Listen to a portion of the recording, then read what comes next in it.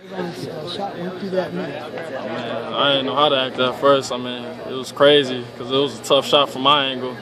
You know, I thought it was very little chance to go in. And then when I see him went in and the buzzer sounded, I was like, that's game. I was like shocked at first. Like, we just really won this game. And I was just excited for him. You know, we all got into that pile at half court. You know, because he works out a lot in the gym. He works extra hard. And it paid off with that shot. Malcolm, you've seen this game for many, many years, and you've seen a lot of exciting finishes. But how does this one rank with some of the ones you've seen just as a spectator?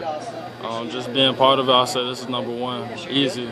Just because it was the way it was set up, you know, countdown and then hit it at the buzzer, game over. Man, it's crazy.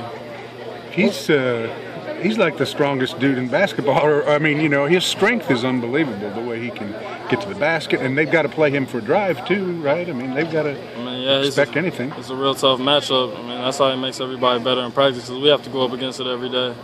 And it makes us better and easier to guard other people. I mean, he's a real good player. You know, strong, physical, can drive and hit tough shots like we all saw. How much better shooter is he this year than last year? I think he's a much better shooter this year, just because, like, last year he had to make a lot of tough shots because, like, we didn't have as good of an offense last year than we do this year, so it'll make things easier for him and floor more spread out. What did you think of your own game today, Malcolm? How'd you think your game went? I think I did all right. Struggled on the offensive end a little bit, but I mean, on the defensive end, I made a few mistakes here and there. But I think I played a lot better defensive game this game than in the past. So what did Ravante say when you guys had him bull rushed and landed on top of him? Were you on top of the pile there? I mean, I was kind of on the side, in between side and middle. But I mean, he was saying, "This is for y'all, man." Stuff like that. He was really excited because I mean, this is his last one. Yeah. So I mean, to end it like that.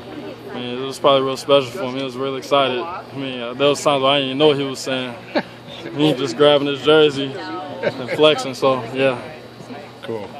Thanks, Malcolm. Thanks, All right, Dog. thank you, Malcolm.